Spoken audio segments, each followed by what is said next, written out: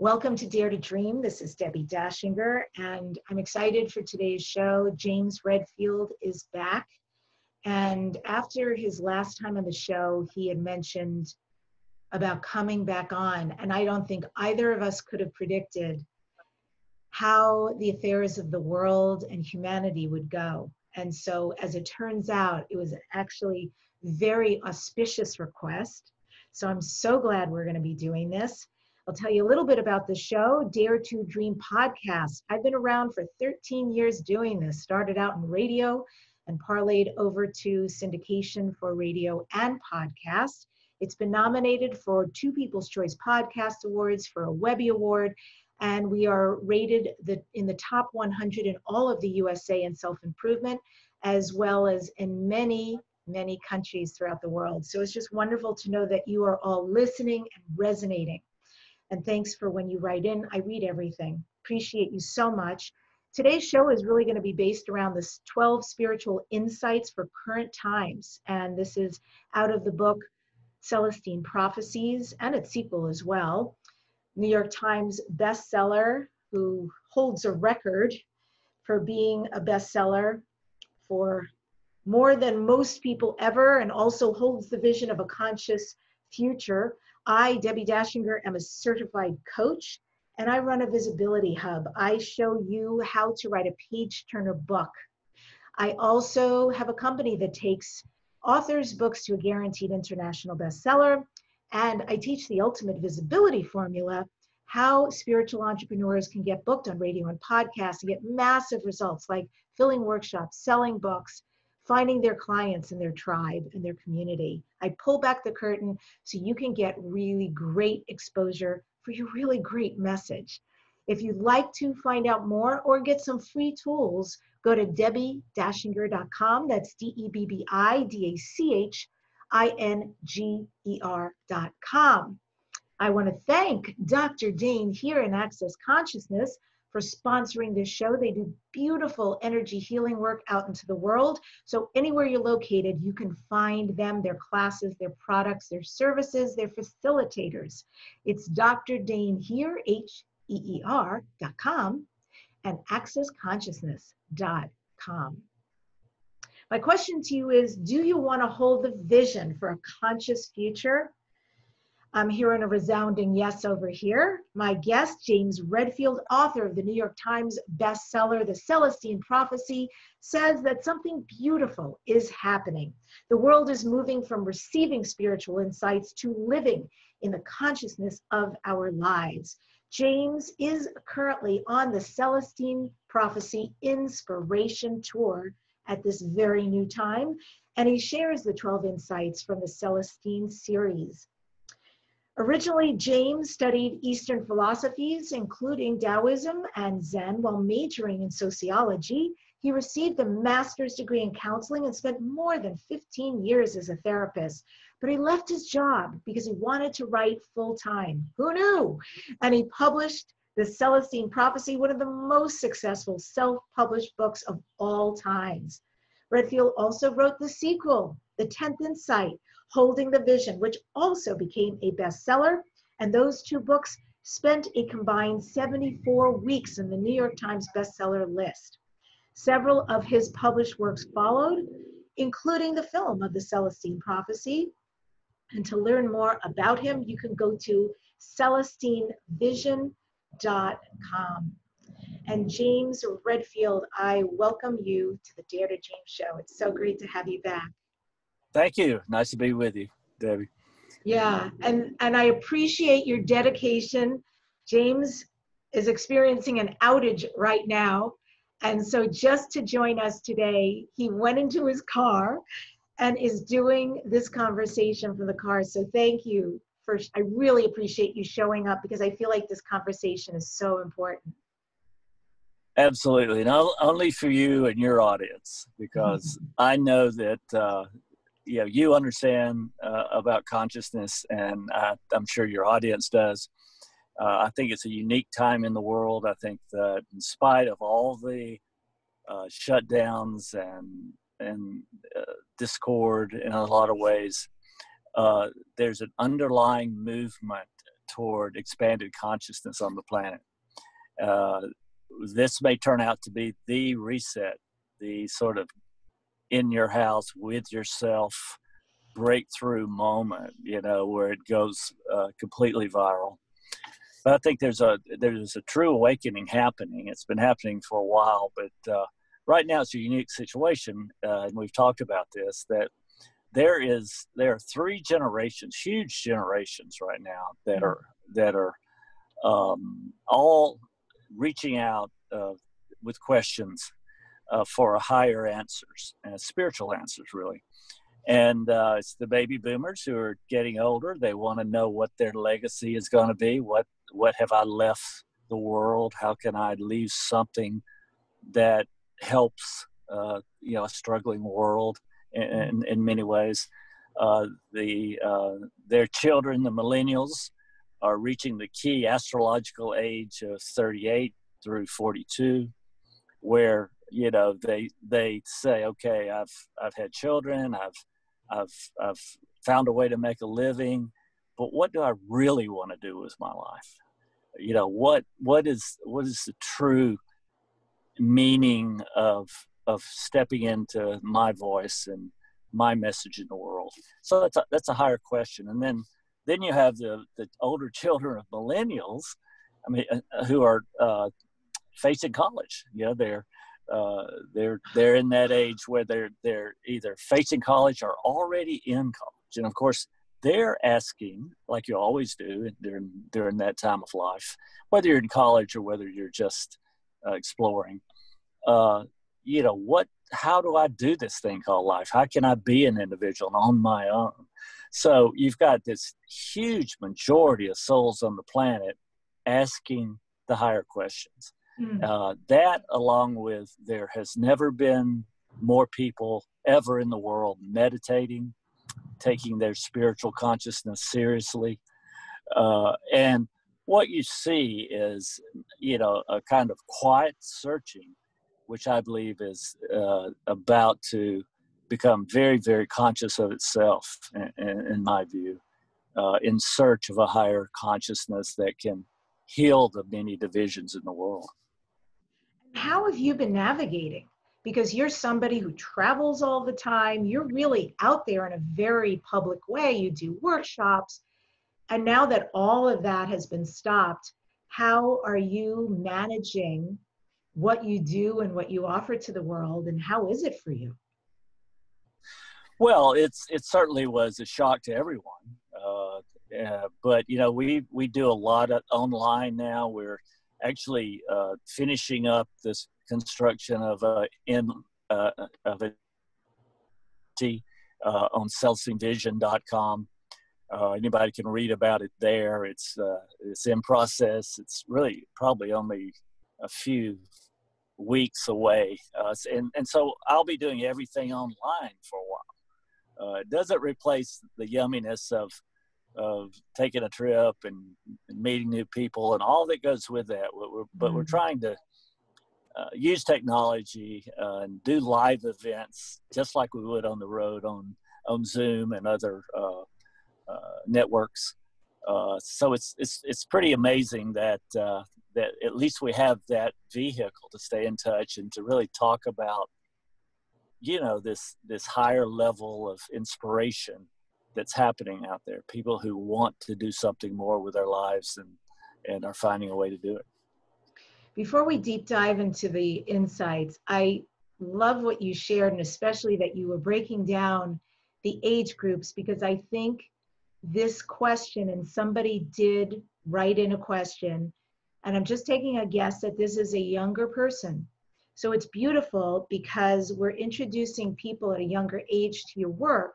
One of the listeners was looking at the promotions coming up of the guests, saw you, loved it, went out and got your book, and said she had ordered it, the Celestine Prophecies, but she said before she got it, she was wondering what the prophecies were, or if the book was about prophecies. And so I want to let you answer that question. I know the answer, but you take it. Were there actual Celestine prophecies? Well, you know, we're in the first book, the Celestine Prophecy, and then the sequels, and there are 4 now, by the way, and so we're covering what I call insights. It's a journey. The book, of course, is a journey. It's a way of just letting yourself go to a novel and let yourself go into a spiritual search and finding the energy of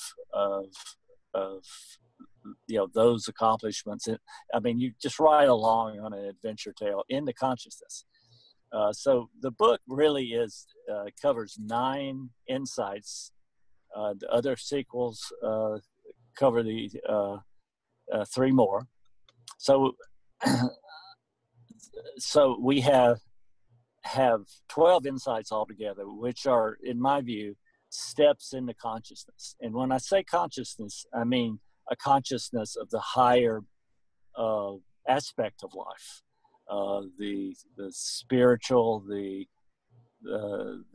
opening of the heart, all that goes with it, that goes on in life. That's a part of the life journey. So it's being consciousness and have insight into what is going on on the planet with all of our lives,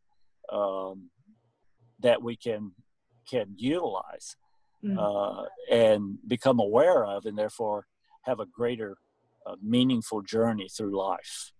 So it's about finding that inspiration and energy that we all can find, and tune in to the way the world really works. And you know, as we've talked about, I'm not making this up. These are not James Redfield's you know, happy insights into life. It's, you know, I follow and have followed with these insights the long march. It's 100 years old now, of the human potential movement, which was an organized kind of spontaneous debate and discussion that has lasted 100 years about what is the real human potential, what is our greater consciousness that we can discover. And I believe this long march toward coming to consensus about life has arrived in our time. Okay. So I think that let me ask you, so with everything going on today, then these insights you're talking about, are they becoming abilities for us to be able to stay at a higher consciousness, like consistent and ongoing? That's right. You know, when we get insight, we become aware of. And when we explore the insights deeper, what happens is that we have the ability to maintain a higher, more inspired consciousness in life.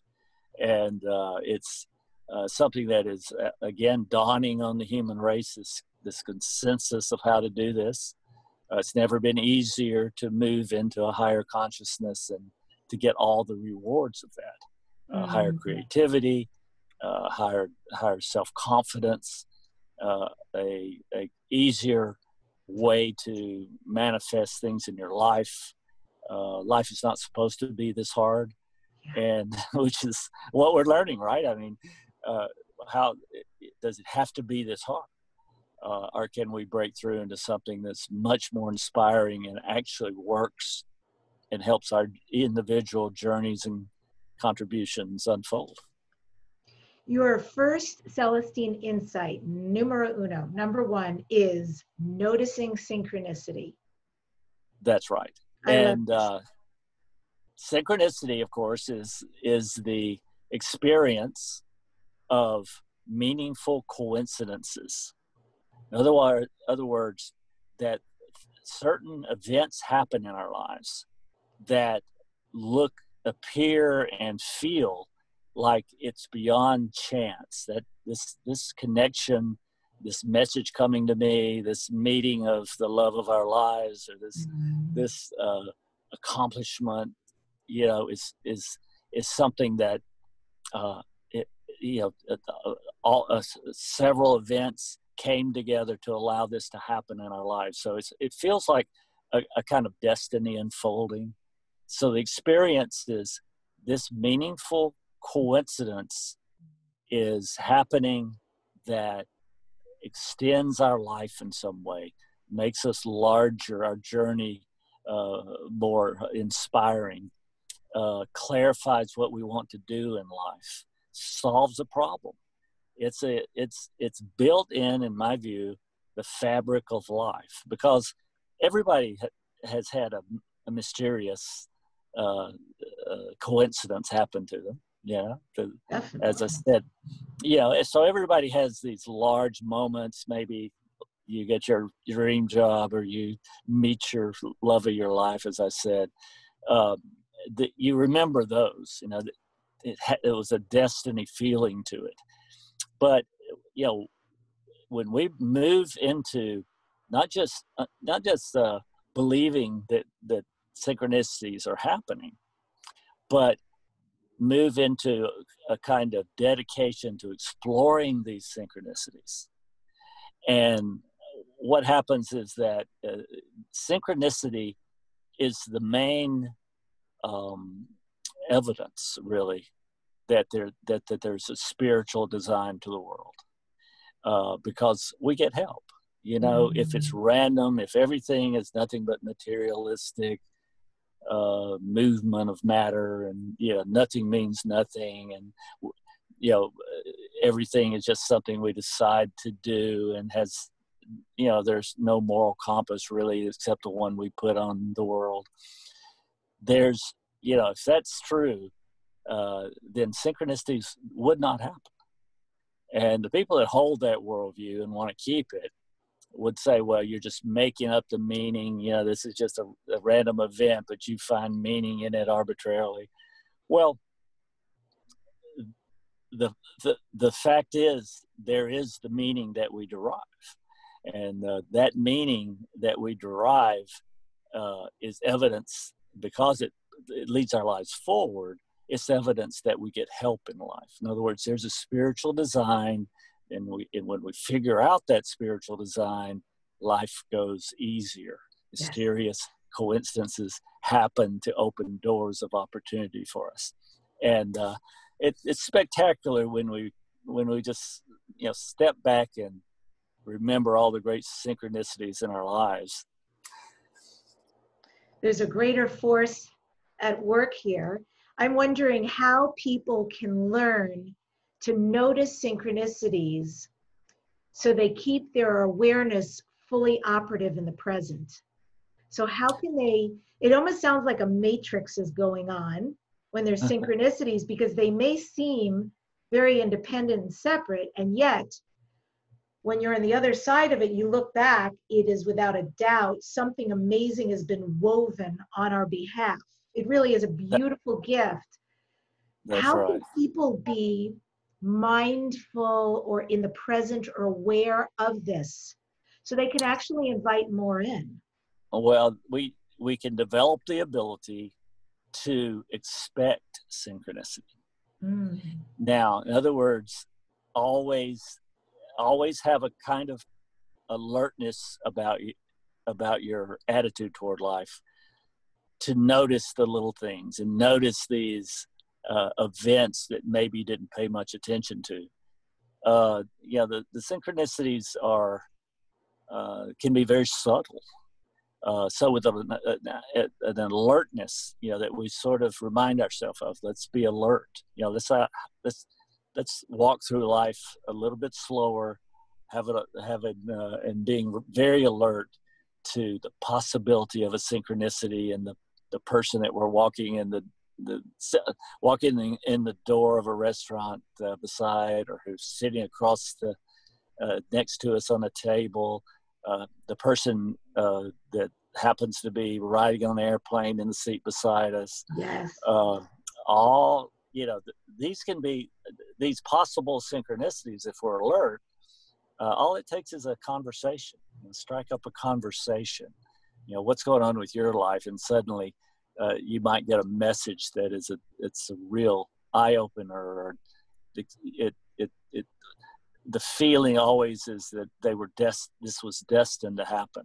This message that I got at this moment extended my journey in life and toward what clarification of what I want to do, maybe. So it's the ability to stay alert. Now, it also is the other part of that equation is we have to be bold. You know, we have to learn to strike up conversations with strangers. Now, you know, this is in the shutdown that, you know, we have we're a situation where we're separated from each other, right? But even then, maybe that's just practice. Learn to, you know, find the synchronicities online, or find some way to strike up a conversation with the people that cross your paths. The more that we can be bold, if you see, you know, countless times, you know, I've noticed that there's kind of orbiting that happens between people, where, you know, you go into a shopping mall, for instance, and there's several people coming in as you come in, and then all of a sudden you see that same person maybe in a particular store with you. Yeah. You go, well, wait a minute, I walked in the door with that person, you know, and then maybe you see that person again at the you know, the food counter, you know, and what do you do with that? You go home and you tell your spouse, hey, you know, this funniest thing, I had this synchronicity. I saw this person 3 times. Well, that's just the beginning. You know, we have to learn to strike up a conversation with people. Wow. And in some areas, it's easier to do than others. But this is very important, because these are openings that are trying to happen in our lives. It's this help trying to be given to us in the meeting of our goals, you know. That's really profound. I have had many synchronistic events, many, many, many. I could give so many examples, and they've all been beautiful. And I am seeing something in a new light listening to you right now. So I'm going to tell you a little secret. So this is an awareness I'm having speaking to you. I am realizing I had a synchronistic event during COVID and right now. Right before COVID, my boyfriend and I broke up, which was horrible, right? To go into COVID like really, really alone and also heartbroken. I was not complete with that relationship. I was still very much in love with him, and shocked, because I feel like we had so much going for us, but it was what it was. And many, many weeks went by. And then about 6 weeks in or so, we just started speaking as friends, and at some point decided to do a hike with our dogs. And all of that to say, way fast forward to right now, and we're back together. We're completely back together again. And it's actually been this amazing blessing from COVID. But the synchronistic part, the meaningful coincidence, if you will, is that honestly, I don't believe this ever would have happened if COVID had not happened. We probably would have just moved on with our lives. And because we all had to remain so separate, and we were both single and separate, at some point we just inherently started to have conversation, which led to friendship, which led, you know, to at some point, you know, and it took a while for us to do a lot of healing, but to choose a new beginning for us. And I'm grateful. I'm really grateful. Well, that's a great story, and there are just so many synchronicities that happen once you start believing that they're there, that they're coming, and again, become alert. Just keep yourself alert to these.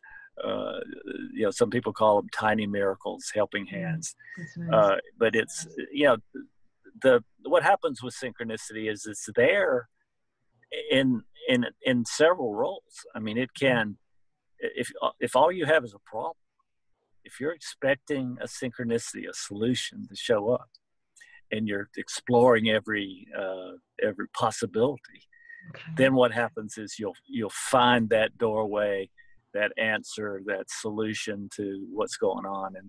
And there's a lot of people displaced economically right now. A lot of people have problems that they're having to grapple with, and we just have to. I think it's important to learn that the design of the world is actually to offer help, but we have to break through this abject materialism, this secularism that there's nothing going on in the world except what we invent.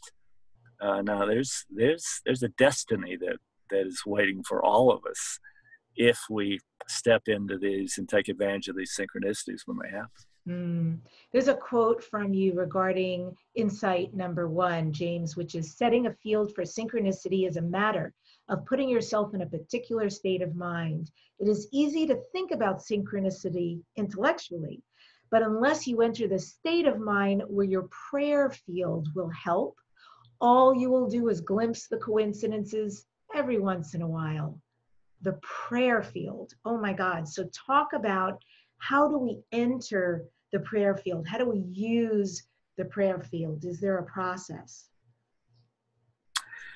Well, that's interesting. Yeah, that's an insight into the world.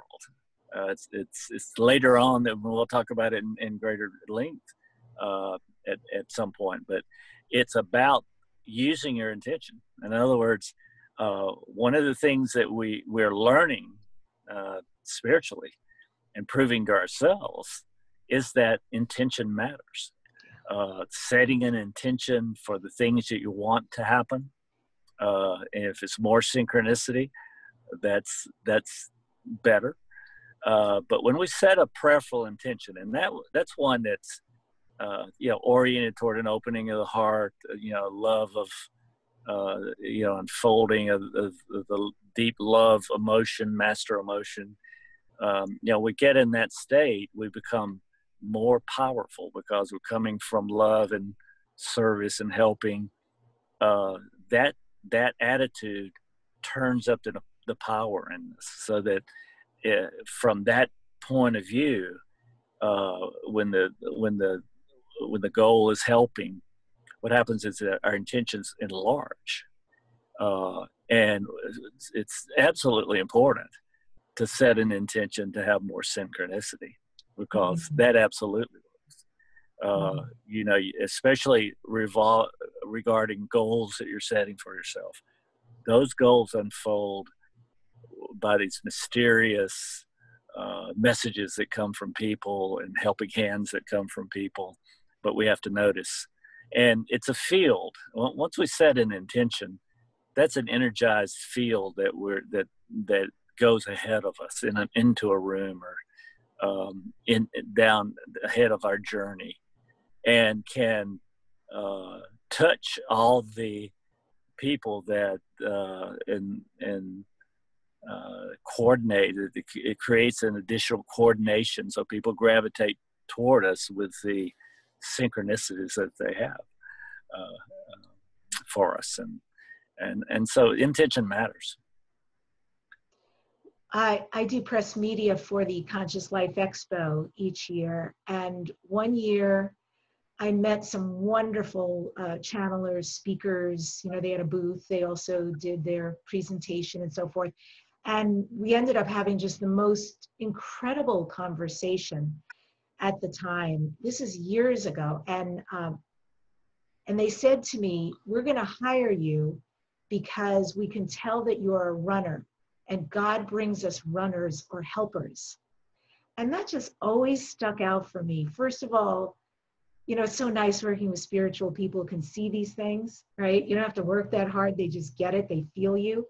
And then the fact that they would use those words, like you're a runner, you're a helper. That's actually a word that's used often in television and film. They call it a showrunner.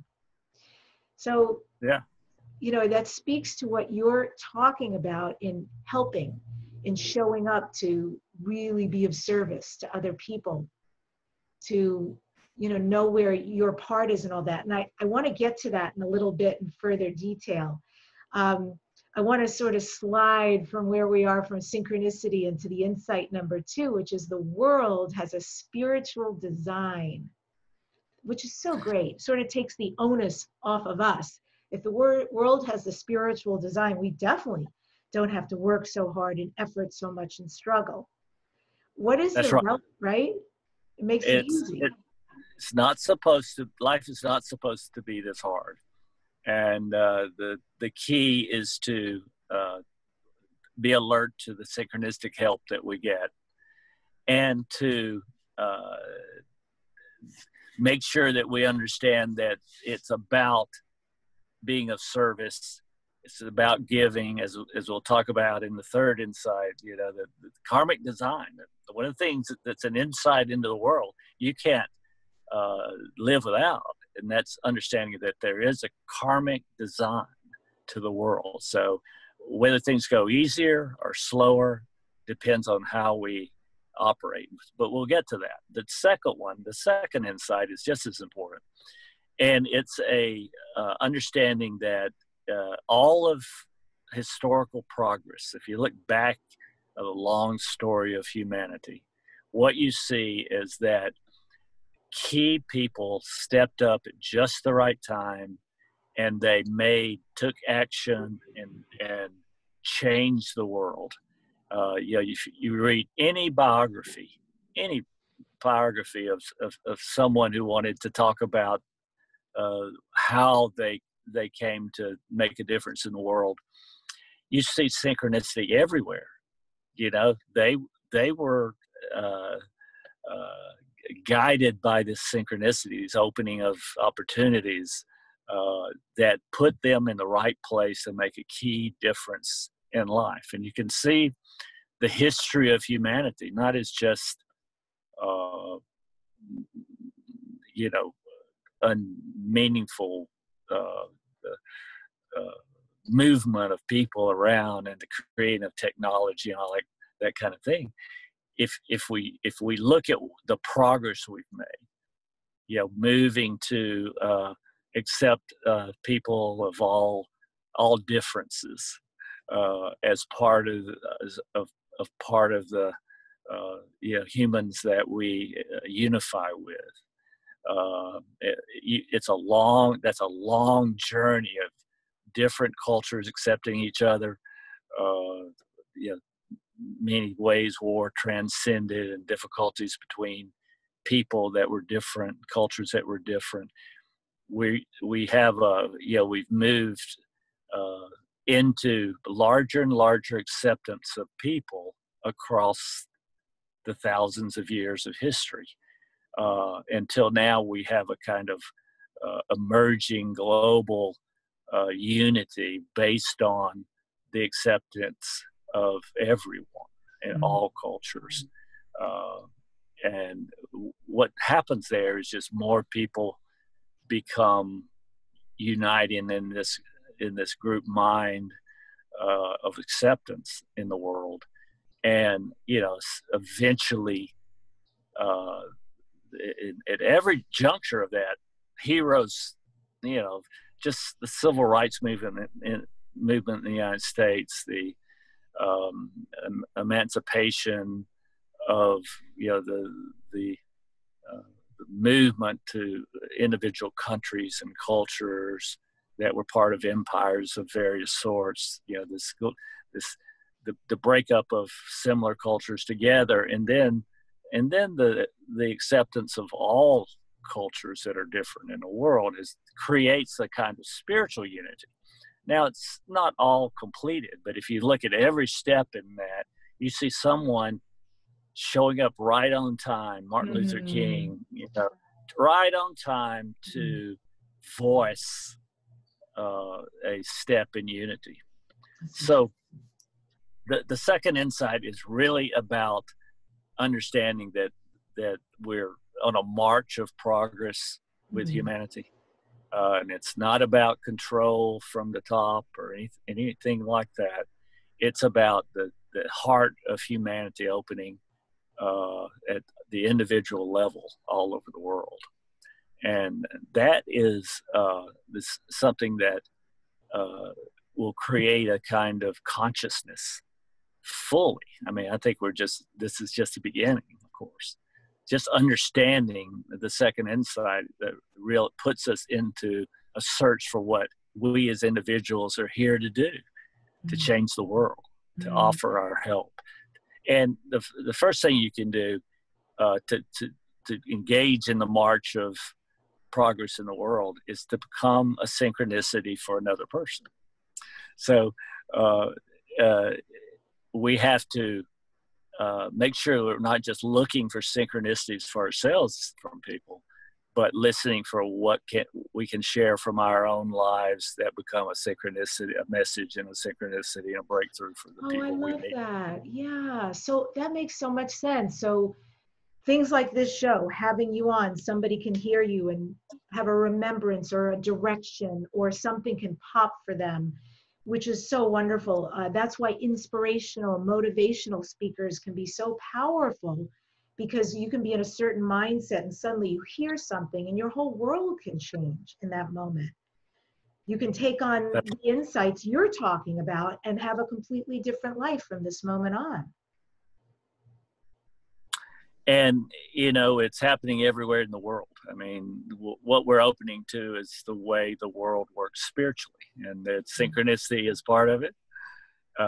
And knowing that each of us have a journey of helping that can turn into being a part of a movement that opens up another level of consciousness and unity in the world. Mm-hmm. So if the world does have a spiritual design, or as you said, a karmic design,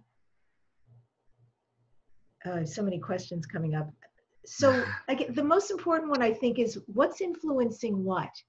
Is the design influencing us? And if so, do we need to just widen back and be in a flow? Or is there a design and there's an us and we're actually influencing the design and maybe vice versa? Well, I think that, you know, the 12 insights that I think humanity has discovered in terms of spiritual consciousness as the way the world really works. I think that, you know, this is something we can expect of the world. In other words, it always works. And we can get to karma and talk about that because, you know, it's very important that we realize that life doesn't have to be so hard. You know, there's a way to get in alignment with the way the world is designed, the way the karmic alignment, get aligned with that karmic system so that we become lucky. And that's something that humanity is just awakening to. And I think that once we get into that in alignment with the karmic design, then that's when our creative powers go up another notch. Things come to us, synchronicities provide more quickly to the flow of our life so that we can become high-speed creators and make big movements of helping in the world. So, but I think it's very simple. The karmic design is very simple. It's designed around the idea of helping, just of giving and helping each other. So in the way that works is that like attracts like. If you're a giver, if you're trying to become, you know, listen to your intuition so that when you start to feel like you should tell someone a part of your life story that was meaningful to you, and you do it, you just blurt it out, or you get it out there, and that person says, "Oh my God, you know, that's what I needed to hear right then." You know, you're a giver. If we can make synchronistic moments using our intuition for others, if we can help in situations with money flow, you know, that's what I mean by giving. And what happens if we become that kind of conscious giver, what happens is we draw more people into our lives that give to us. So think about that. That means we get more synchronicity in our lives. That means more questions answered, more problems solved. And it, that's what elevates the clarity about how to get things done in the world and solve our problems, and realize that we have help, but we have to be helpers to get the kind of help that we could live with. In other words, we're just figuring this out. A lot of people, if you watch in history, have been very lucky and fortunate. But if you look closely, you see that they were the givers of the world. They took time to talk about with people. They took time to give information intuitively that came to them to give. But if you're a taker, like the world has been for so long, where we try to use people, we try to use control dramas of various sorts to get attention energy from people, to kind of steal energy from people. Or if we just take in all the awful ways, which is to sell people things they don't need, or to mislead them in some other way for personal gain. Yeah. Those are taking activities.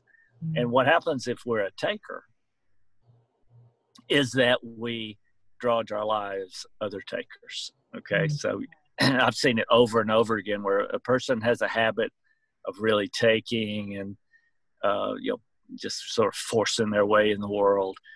Well, what happens is that they'll draw in people that take them in almost exactly the same way. And that's why it's not a punishment.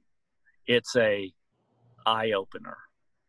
When you draw people in who you recognize are taking in the same way that you're taking from others, it's a wake up call. It shows the pain that creates. So, this karmic design is all designed to move people into the light side, into the giving side, to wake up and realize that, hey, there's a better life on the giving side of life, and it's a wake up call, I believe, for the world, that we've got to be doing good in order to create good, and the helping is the thing, the intuitive helping. Yeah, I have a quote from you. I want to say this right here, because your quotes they're so powerful. And this is from James Redfield. It's from an interview he did in the Evolution Revolution. And the quote is, "One of my teachers once said that the way you know you're on the right path is that it works. Now, that doesn't mean you don't run into blocks and brick walls, but it does mean that you can find a way around them, or find a way to change yourself or your project in order to find the flow again and have it work." And That's that right. feels like, that quote feels such a direct link to what you're speaking about, that in the spiritual design, if the world has a design, a pre-design, and we are part of that and executing it, to find that flow means we get to be in that. There's ease in that. And then, of course, we get to do out into the world that which was ours and part of the design. Do we then have our own thoughts? Or is that an illusion? Are we a witness portion of our lives, or an executing portion of our lives? Like, where do we come into that equation? Well, I think we do both. We are very, we co-create in that sense. But I think the key is to allow ourselves to be guided. In other words, pay attention to those hunches and intuitions that come. And act on them, especially if it involves helping others, or helping a leadership in a business or a corporation.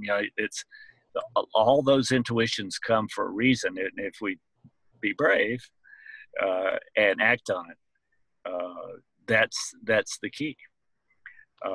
because again, it just completely starts to open doors quickly for us as people come in and help us.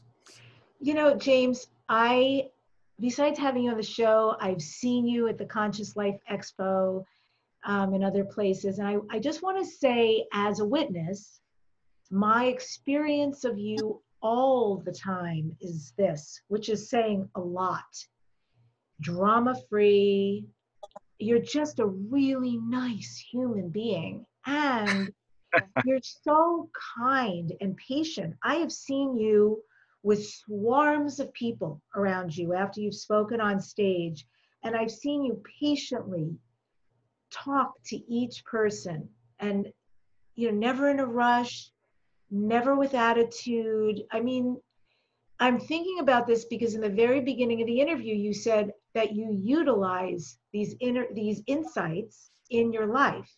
And for me, hearing you say that makes sense because that's how I see you show up. Is there a practice that you have so you can incorporate them and make them very mindful for you?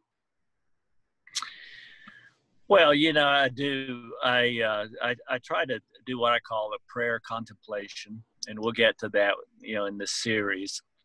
But you know, it's an amazing thing when you spend time meditating and quieting your mind, and the most important part is quieting our emotions, because you know a lot of people know to do mindfulness meditation where you just let go of all the chatter in your brain and all the talk and the self-talk, and you just, every time it comes up, you just let it go, and you come back to silence, or you come back to a one-word mantra. Mm. But you know, you also have to calm the heart. Mm. And what I mean is, you have to calm the emotions that keep you out of your heart.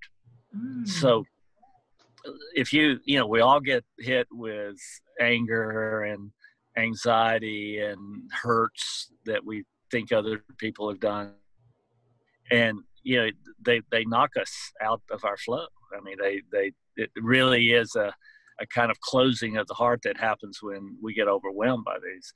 But everybody does. Nobody can keep this walk without getting slammed by something. Life happens, right?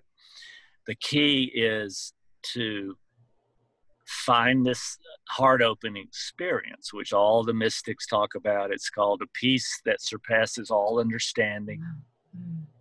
Every religious doctrine has that phrase in some way, and I believe that it's love is the ticket there. So we all have loved with an object. You know, we loved a child, or our parents, or that first teenage crush. You know, we know what love feels like, but we always seem to have an object. But love, the emotion of love, and I think it's the master emotion. That's just a love state. It's a state of love. It's loving as an emotional condition of our hearts. So if we're in a state of love, and I've shared with you before, I argue about love with people. I mean, there are all these trainers and human potential experts, and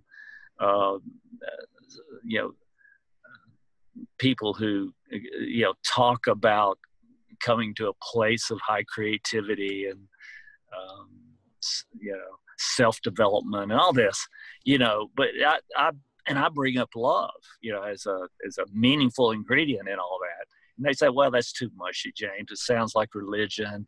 We're talking about science-based self-development and all this stuff, you know. And you know, I just retort by saying love is a natural emotion. It's our master emotion. It's you know, grounding in this love state is what keeps us from being slammed so much by the lower emotions. So it's an an emerging awakening of humanity that love is the key, is the strongest emotion. It's what preserves our path in the world. Our best creativity comes from a love-based helping of the world. So it's not mushy at all. It's the strongest anyone can ever be, and I think the people, that's a big part of the achievement of the discussion of by the human potential movement through the centuries and through the decades, that love is a part of this. Love is an aspect of consciousness. In fact, I argue that you can't even have higher consciousness without a love-based opening of the heart. That is higher consciousness, and that defines higher consciousness. Otherwise, you're pacifying your ego a little bit and learning to create in different ways, maybe, but you're not doing it from the highest available consciousness. And it's important. It's important to know that exists, that peace that surpasses understanding. We can discover that. The third insight, this will be our final question for today, we're getting close, is the karmic design giving, which we've been talking about anyway. And one of your quotes that I have for this third insight is, the universe is an energetically connected environment that is spiritually constructed to bring our greatest dreams into fruition. Man after my heart. All we have to do is align our lives with the universe's ruling principle, giving, the karmic principle of giving. Is giving, karma of giving, connected to quantum physics? Well, that's a very interesting question. And, I think that if quantum physics is the idea that the universe responds and opens up to our dreams, which is essentially the interpretation, if we talk about human potential, giving has that kind of power, because it's giving of energy. We always have a certain energy about us, right? It can be high, it can be low, but the low parts can be immediately uplifted, those low experiences, anybody. Because if you think of yourself as giving energy to another person, what happens is, especially if you're having eye contact kind of conversation, what happens is that you can, if you intend to like cheer somebody up without saying a word, just lift their spirits, give them a boost of energy, that's an intention that you have.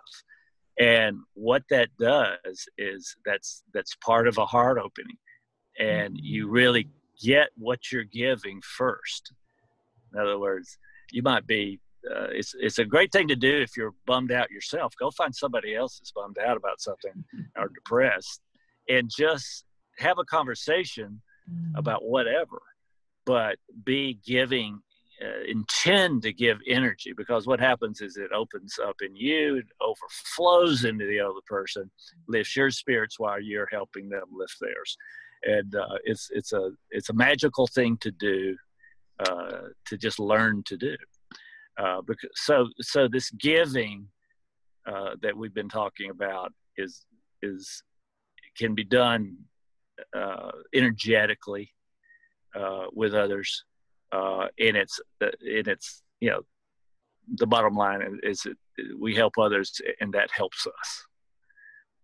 So we can get out of, and that's what people do. If you look what people do for each other out there, humans just naturally know to do that. It feels good to give to another person, to give a word, an energy, compliment, money. Especially during times like this, it's been really heartening to see how some people have chosen to show up and assist. Some of the stories I read about people delivering things to people who are incapacitated or too old and couldn't, and they would show up, everything from toilet paper to food, just, you know, sometimes knock and leave it at their door, sometimes anonymously pay for things. There's been so much kindness, and we're going to end there. Folks, join us for the rest of the series. Obviously, James is really going to deliver. I love what I'm hearing. I can feel even my energy shifting, having this conversation. Thank you so much for blessing us today and being on the show, and like being a trooper, even coming to your car to do the interview. It was awesome. Well, my pleasure. It's a lot of fun. And I'm going to end with this. This is actually a quote, and it's just parlaying off of what James said because it's so perfect. And I hope that you're getting something that you can take out into the world right now, which is his quote: "We begin to experience the transforming reality of becoming an agent of the divine. Think, what would God do to help if he couldn't come and instead sent me? The wish to help others opens up our divine connection and strengthens our union with higher intelligence." And I love this idea of being an agent of the divine, that God sent me, sent you to help. So how can you create good karma today, as well as fulfill your dreams? How can you be an agent of God, considering that you were probably sent to help somebody else? Thank you for tuning in to this #1 transformation, Dare to Dream. Next week, Ma Victoria Kwong is going to be on Truth-Seeking Shaman with Ancestral Wisdom and Shamanic Practices in the Zulu and Cross-Cultural Lineages. This woman is amazing. So we'll have some incredible conversation. If you're listening to this as a podcast and you'd like to see myself and my guest, go to YouTube. Enjoy there. A lot of people do. And it's youtube.com/Debbi Dachinger. Please leave us a review. It helps other people find this show. And remember, don't just dare to dream. Dare to make all your dreams into your reality. And now you have a clue. You can start by giving.